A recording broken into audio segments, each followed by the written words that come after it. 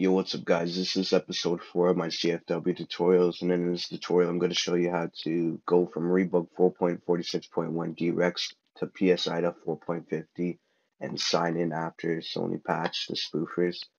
So first thing, you want to make sure you don't have a disk in your PS3, and you want to go into Rebug Toolbox and we're going to change back to the normal settings. So if you go to selector and scroll down, you go to debug menu type. If it says Kex QA and you followed my last tutorial, then you have to do this.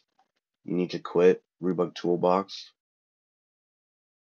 go over to settings, debug settings, scroll down to, let me find it.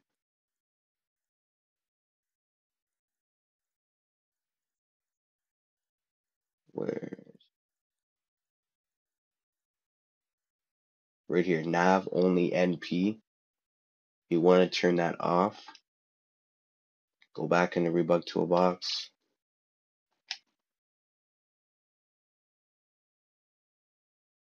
Go back to selector, debug menu type, change that to DEX. Okay. And everyone needs to do this. Even if you didn't do that tutorial, you still need to do this. Go to system mode, change that to normal mode. This will disable the spoofer and allow you to downgrade with no problems, like you won't break or anything. And make sure you don't have a disk in your PS3. That could cause your PS3 to update to greater firmware than 3.55 on official firmware.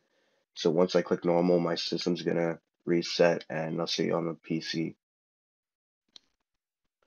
Alright guys, so now that we're at your computer, you want to download the CFW tutorial number 4 folder. Inside it you'll see DEX 3.55 downgrader, ITA 4.50 DEX, and the CFW setup. So you want to plug in USB.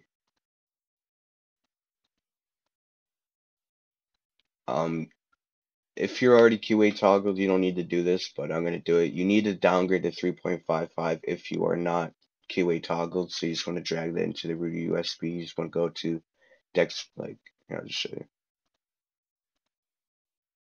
Just open DEX 3.55 downgrader and just drag the PS3 on the root of your USB.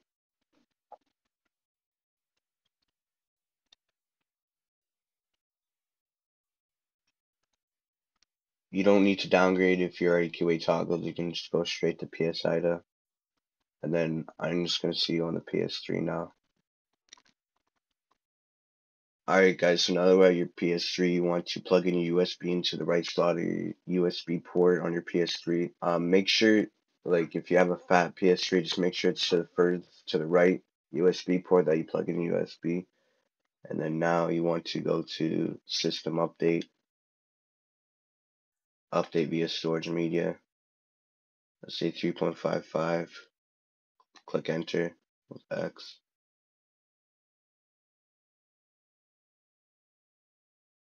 And now we are downgrading to 3.55 DEX. And I'll just speed this up.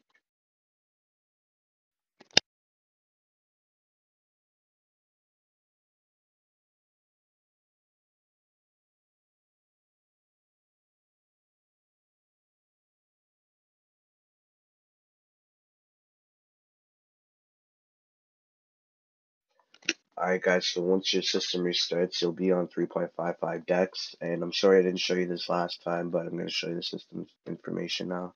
As you can see, I'm 3.55, and I'll see you on the PC. Alright guys, so now we're at your PS3 again. You just want to open your USB, just delete this folder here. Open the CFW tutorial number 4 folder again.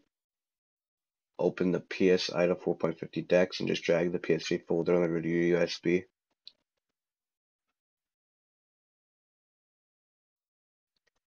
Then after this, we're going to drag over the CFW Setup PKG on the root of USB. Drag over this PKG just right on the root. And then I'll see you on the PS3. Alright guys, so now that we're at your PS3, you want to plug in your USB into the right slot of your PS3. And if you're on a fat PS3, you want to plug it into the right USB port. And now we're just going to go to System Update. Update via Storage Media. Say 4.50, just click Enter.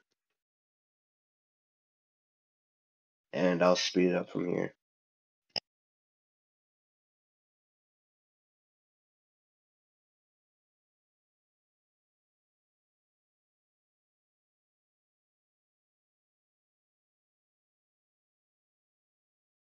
Alright guys, so after your PS3 was started, after you updated, you will be on PS ITA 4.50 DEX. I'm just going to show you.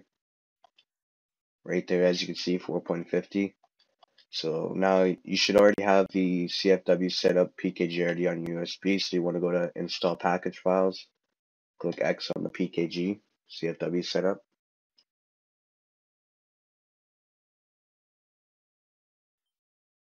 And then you want to run it.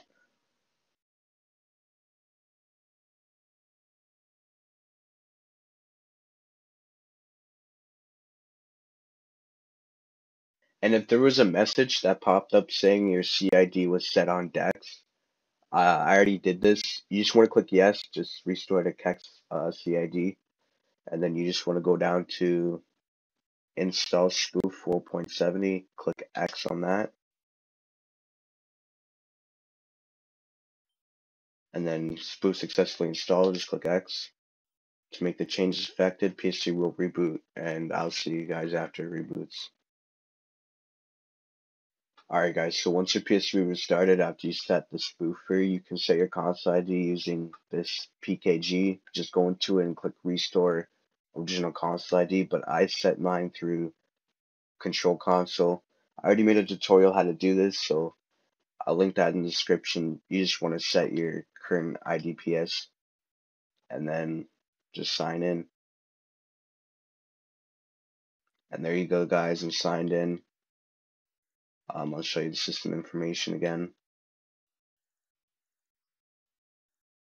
Right there it says 4.70 after the spoof. So I can see my friends, this is a great spoofer. People have been like having troubles, they've been getting instantly banned. I suggest using PS Ninja before going online after changing firmwares and all that. And that's basically it. Shout out to ITA team for making the spoofer. Please like, comment, subscribe. Thank you.